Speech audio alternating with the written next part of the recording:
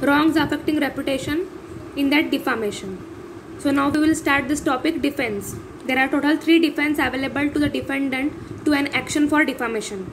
First is justification, means truth. It is immaterial in a law that the defendant made a defamatory statement without knowing of its truth, as long as it turns out to be true when made. Means what this defense of a justification says that if the statement is true, the publisher's purpose or the motive is irrelevant.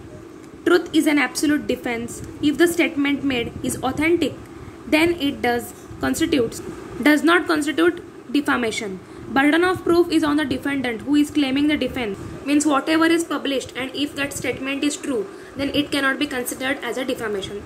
This is the first defense, justification.